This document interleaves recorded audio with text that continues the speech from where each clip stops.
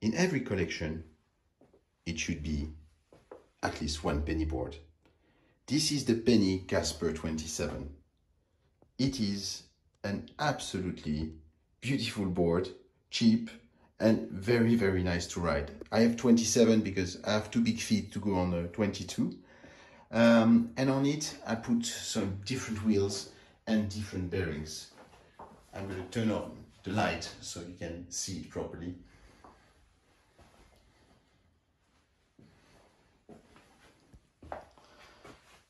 I put some nice Ricta clouds on it.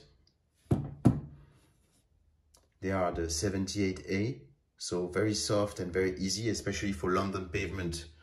You need this kind of, and also roads, you need this kind of wheels. And I put the Carver bearings on it that I removed from my Carver because I put other bearings there. And they're quite soft, quite smooth, quite fast.